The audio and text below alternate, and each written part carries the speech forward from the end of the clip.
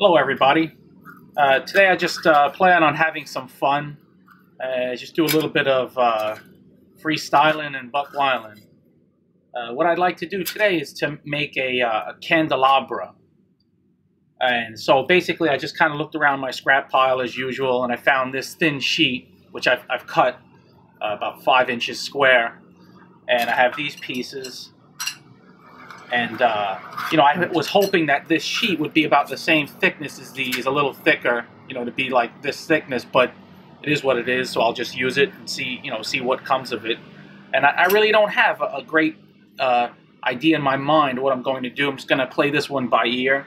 But the first thing I think what I want to do, though, is to, like some videos back, I took my swage block and then I depressed a piece of flat into that. So I think that's what I'm going to do with this sheet. I'll set up my swage block here and then heat this up, put it on, and use a piece of suitable stock to push it into that hole to form a cup or a vessel that will hold. You see these old candles I have here. They're so old they're bent. The leaning candles of Type A. So.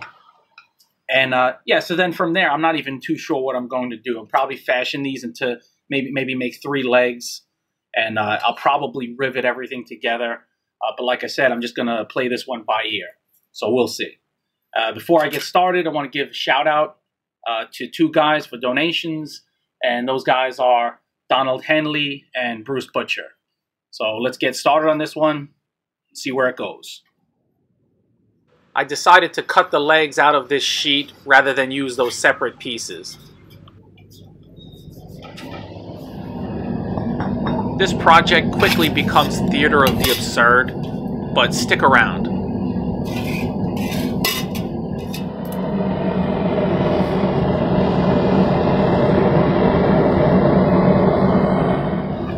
I rarely use sheet, and this didn't work the way I thought it would. I imagined the whole thing would get sucked down in, not just the center part.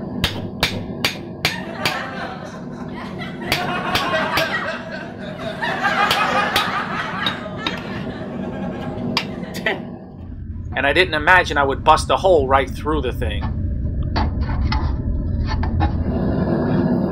Okay, so this is take 2 with a slightly smaller sheet. I'll just try to go a little bit easier, but this is a little ridiculous. It's doing the same thing and expecting a different result, which is typically not very smart.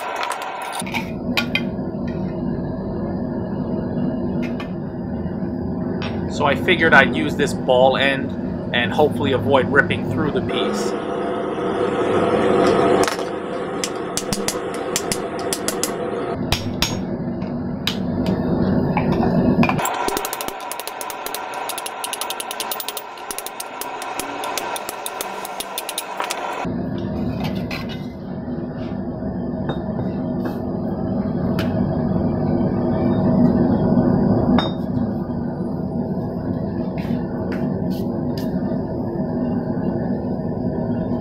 At this point, even though it's not going according to plan, I don't feel like abandoning this.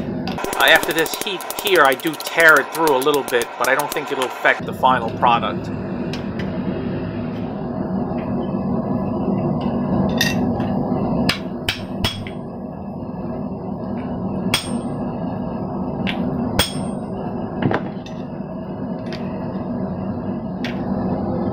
Okay, so now I'm approaching this sort of like abstract art, which is probably not a good sign, but still fun.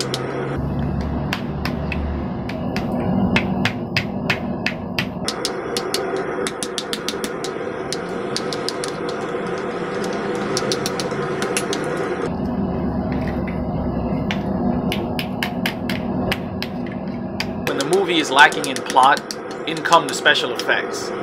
If I could add explosions to this, I would.